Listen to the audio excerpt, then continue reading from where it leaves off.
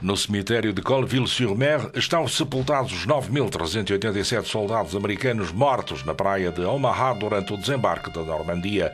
Na celebração dos 70 anos do dia D, uma salva de 21 tiros, a passagem de aviões F-16, a presença de veteranos e as palavras de Barack Obama lembraram os que caíram para libertar a Europa ocupada.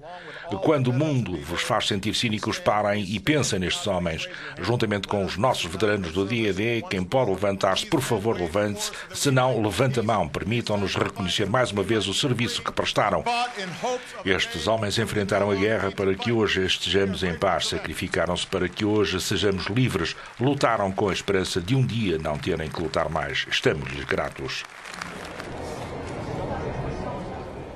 Na Catedral de Baia, os chefes de Estado e de Governo assistiram a uma cerimónia religiosa pelos tombados no campo de batalha.